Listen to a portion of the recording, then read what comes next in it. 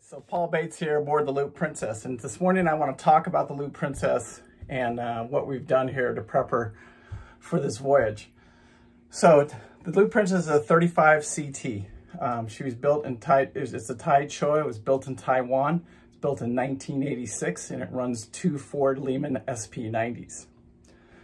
Now, with that being said, every day before I take off, and especially this one because we're going to do a 150-mile crossage, and you know, I think me and Bev are both very, very nervous as we're getting ready to take off here. Extremely nervous, I would say.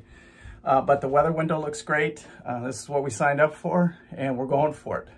So this morning to prep, I've got both my navs set up. I've got the iPad down here.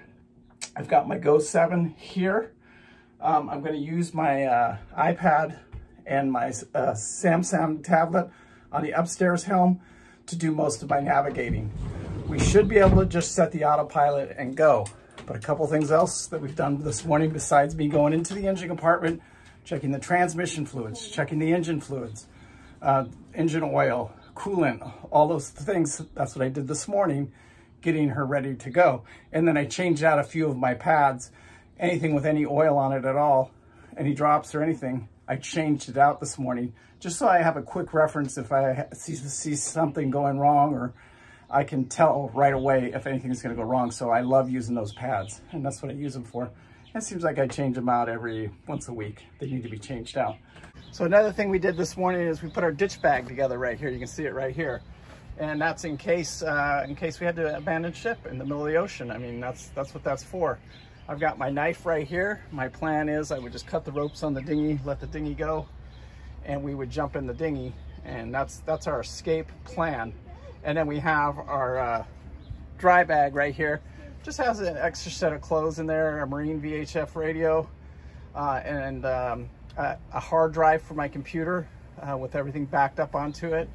I will stick the laptop in there throughout the day. When I'm not using the laptop, it'll be in this bag right here, just in case.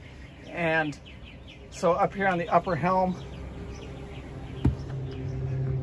I've pretty much got the navigation all set up here, and I'm going to use I'm using my Samsung tablet on Navtronics, and that's what I'll use for my main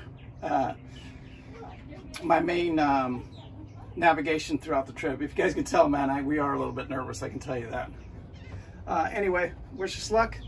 We got a 24-hour window here. I think we're planning on pulling out of here about 10:30, 11 o'clock this morning. And then it's a 24-hour passage out of beautiful Carrabella. We've enjoyed our stay here. Wish we could have stayed a little bit longer here, especially out at the islands and stuff like that. But it's time to go, and we want to we're a little bit behind the crowd here for the loopers, so we're trying to, you know, in a way get caught up, and then we have another agenda too that we're trying to keep up with.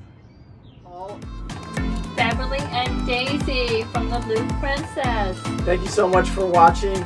Here's to salt under your keel and safe voyages. Thank you so much for watching. Make sure you hit that like and subscribe button. Thank you.